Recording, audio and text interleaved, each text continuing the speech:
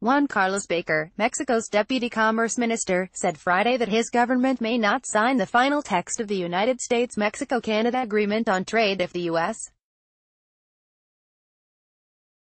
does not agree to provide exemptions to its tariffs on steel and aluminum. The Trump administration is balking at that demand, however, as its counter-proposal, a quota system, is getting the cold shoulder from both Mexico and Canada, which is also seeking an exemption from the tariffs. "We believe we need to solve that issue before the signing takes place," Baker told reporters in Ottawa. The signing has been tentatively set for the end of November. It was the toughest threat yet from one of the negotiators over the deal that would replace the North American Free Trade Agreement. Mexico and Canada have lobbied the U.S. to lift exemptions to the tariffs, 25% for steel and 10% for aluminum, arguing that now that the talks for the USMCA deal are complete, there is no need to maintain those tariffs.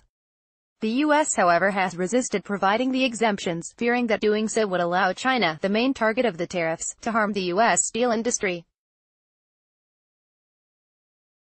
"The president is reviewing the steel and aluminum tariffs," said Kelly Craft, U.S. ambassador to Canada, Friday at a forum hosted by the Ontario Chamber of Commerce.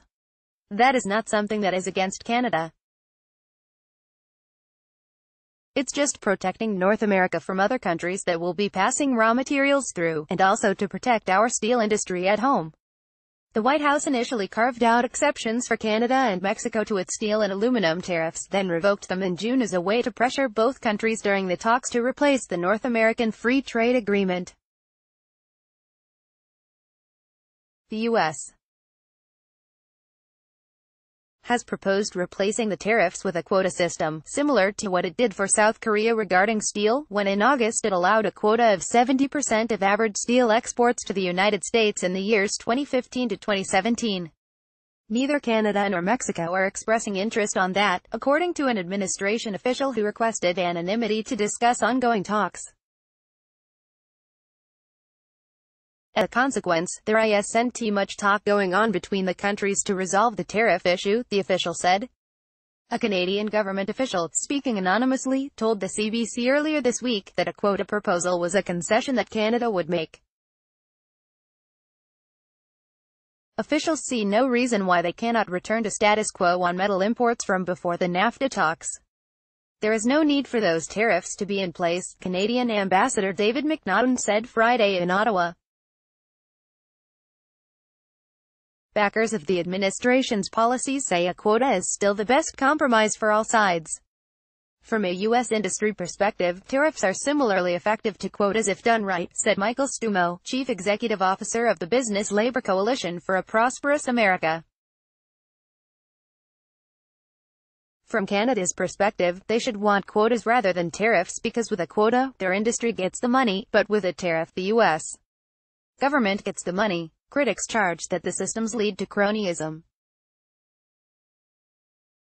They empower foreign governments to pick winners and losers by deciding which steel or aluminum companies are allocated part of each country's quota to export to the United States, said Brian Riley, trade policy analyst for the National Taxpayers Union.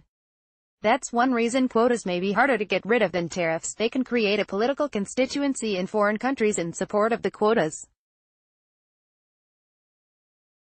Hugo Perez-Cano Diaz, Deputy Director of the International Law Research Program at Canada's Centre for International Governance Innovation and a former NAFTA negotiator, speculates that the quota talk may be leading to an alternate solution, a closed three-country market. Canada has already adopted a safeguard against imports of steel products from the rest of the world, including Mexico, he said. If Mexico were to do something similar and the three countries close the North American market, the U.S. may feel sufficiently protected to eliminate the tariffs.